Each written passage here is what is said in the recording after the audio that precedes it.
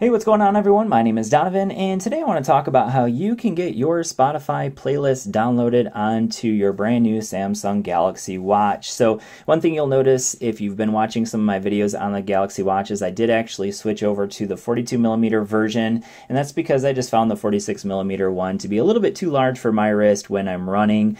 So I went ahead and switched over to the 42mm one, and I went from having the LTE version to just the Bluetooth only one, and we'll talk more about that in just a little bit. But this is all about how to get Spotify playlists onto your watch, because I did have some issues, so I want to share with you the steps I took in order to get them working properly. So step one, of course, is you need Spotify Premium. If you don't have Spotify Premium, basically everything I'm about to say is null and void. You'll need Spotify Premium, and then you'll want to download the app. So you can do that a couple of different ways. You can do it directly on the watch through the Galaxy apps. App, of course, you're going to need Wi-Fi turned on. So if you want the Wi-Fi turned on, you need to go into settings. So I'm going to go ahead and turn it on right now, just so you can see how this is done. And in order to download playlists, you're going to need it on as well. So I have it turned on to always off at the moment. So I'll go ahead and click that and turn it to always on. Okay, so yeah, it's going to use a lot of battery. All right, so go ahead and turn that off.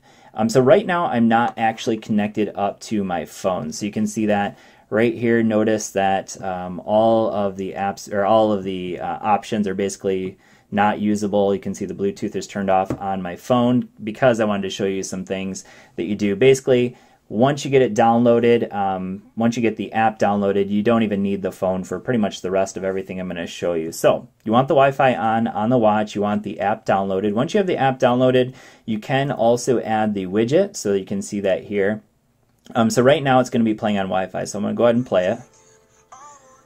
Okay, so that's just to show you that obviously it's going to work on Wi-Fi. That's pretty obvious.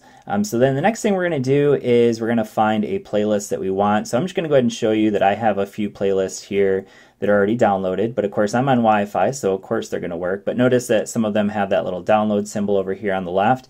Those are the ones I have downloaded right now. So I have Pumped Pop, Worship Now, Top Christian, and then today's top hits. So those are the ones that are currently on the watch, but we're going to go ahead and back out of that, and we're going to go into settings. By the way, before you can do all this, you have to actually log into your account as well. Okay, so on playback, this one's going to be important. There are two options. Actually, there's three options if you have the LTE version. So remote is basically just going to use the watch as a remote for Spotify on your phone. Stream on Wi-Fi is what you want, okay? And notice for all of this, basically at this point, again, you don't want your watch connected up to your phone, because that actually kind of messes it up a little bit. Once you have it connected up to your phone, basically everything that I'm going to do won't work unless you turn it on to remote. So I would always just basically just keep it on stream on Wi-Fi unless you actually want to use the watch as a remote for the phone. All right, so now that I have Wi-Fi, I'm just going to go ahead and we're going to go ahead and browse and find a playlist that we want to download. So we'll go into genre and moods, and let's go into workout, and we're going to download so I already got beast mode on here. We're just going to do, rock me up. How about that? Hey, the Tigers won. Yahoo. All right, so then you're going to go ahead and click download. So there's shuffle play, and then there's download. So you're going to want to go ahead and click download. Okay, once you've done that, it's going to go pretty quick, honestly. If your Wi-Fi at home is decent, you're going to get the downloads pretty fast. I would say when I did, let's see here, where is it? Beast mode. When I did the beast mode, that was like 50 songs that downloaded them pretty quickly. And so, yeah, so that worked really well. And apparently it really wants to let me know that the Tigers beat the Yankees today. All right, so I'm going to go ahead and back out of all of this. Okay, and now what I'm going to do is I'm going to go ahead and turn Wi-Fi off. So notice that the Bluetooth isn't connected at the moment. Now, Bluetooth is on, and the reason it's on is to play through some music, play some headphones, or through some headphones. But I'm going to go ahead and turn the Wi-Fi off and just show you that the playlists are working and they're downloaded to the watch, because obviously I don't have Wi-Fi on, I don't have Bluetooth on, which is the only two ways for this watch to connect up to the music. So, okay, so now that's all done. All right, so now Bluetooth is not connected up to my phone, as I mentioned, and the Wi-Fi is turned off, and that's the important part, again, is that it's not connected to your phone. Once you have it connected up to your phone, you're going to notice that it's going to kind of go wonky, but notice it says standalone down here. All right, so now we're going to go into one of the playlists I've downloaded. So get out of that, out of Browse, and we'll go up to My Music or Your Music. And you want to go to Playlists, not Collections.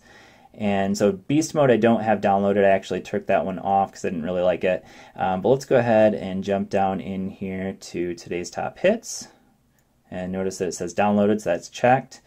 And we'll go here to Eastside. And it's kind of turned down a little bit right now, so there we go. All right, that's it. So that's pretty much it. The key here being, and this is the thing, this is the part I was getting frustrated with, is when you're downloading it and when you're playing the music, you do not want it connected up to your phone. So the phone really kind of throws things off unless you want to use it as a remote. So again, you can go into the settings and change it to remote if you want it connected up to your phone. If you don't want it connected up to your phone when you're playing music, definitely just keep it on stream on Wi-Fi. That's pretty much my recommendation. And then whenever you're listening to music, you want it disconnected from your phone. You do not want your phone connected up to it because for some reason or another, it will not play them. So let's just try it for fun. I'm going to go ahead and show you that when I do connect it, we'll go ahead and turn my Bluetooth back on up here.